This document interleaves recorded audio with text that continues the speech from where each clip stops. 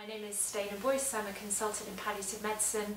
I work here in NHS Fife in the Victoria Hospice. I actually did my undergraduate training in Edinburgh and I then did my very first job here in the hospice. After that I went travelling and then spent the last 10 years in London doing my specialty training and started my family. I decided to come back to Fife because I knew that it was somewhere that I wanted to work.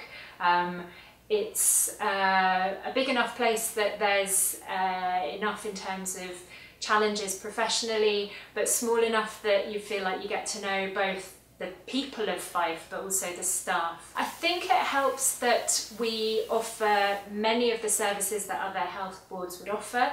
Obviously some specialist services we go elsewhere, but then you get the relationships with the other boards, which is really important, and the services seem to be pretty well integrated. Because it's quite a small place, not only do I do the clinical work, which is what I'm passionate about, spending time with patients and with families and doing what I can to try and make what is a really difficult time in their life even just a little bit easier.